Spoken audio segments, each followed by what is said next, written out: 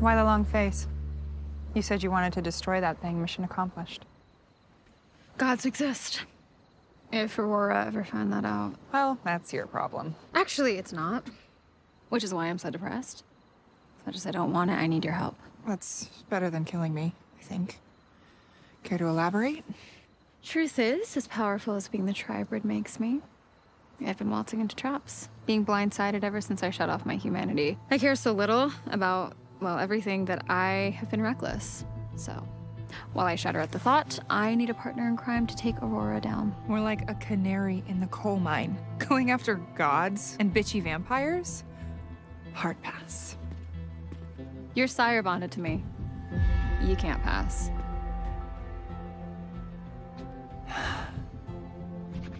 Hope?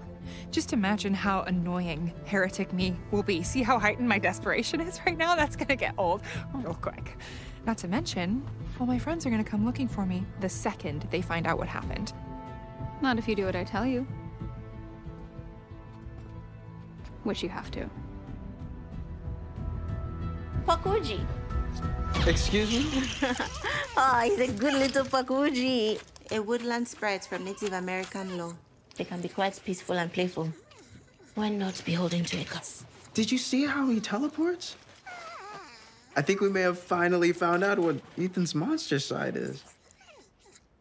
Speaking of, does this mean that him and Caleb can come back to the school? It does. Though I thought you and Ethan were no longer friends. I was quick to judgment today. Good thing you and Jed weren't. You're a good leader, Cleo. The kind I've always wanted to be. That makes sense, because at every turn I asked myself, what would the MG I know and respect do? Seriously? Yeah, I find leader to Milton, no matter what Hope said. Thanks. I am a little on tilt with Lizzie being gone. Now with the monster problem handled, I can finally go find her. I was gone for like 5 minutes. And that is the ugliest emotional support animal I have ever seen. Lizzie, where have you been? Hug first, talk later.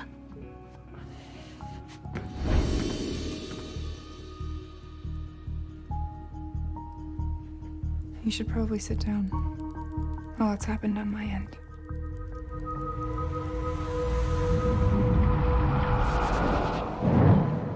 You think he bought it?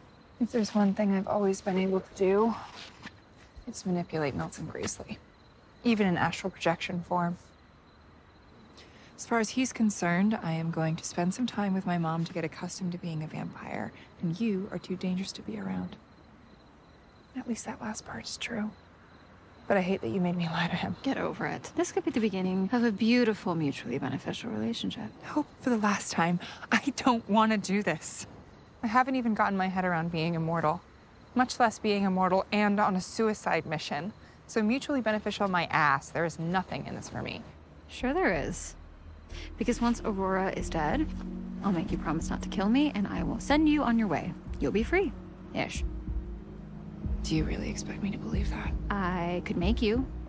It's easier. Don't bother. Codependency is my crutch. And if I have to help you kill anyone, Aurora's pretty high up on my list. Great. You drive while I nap.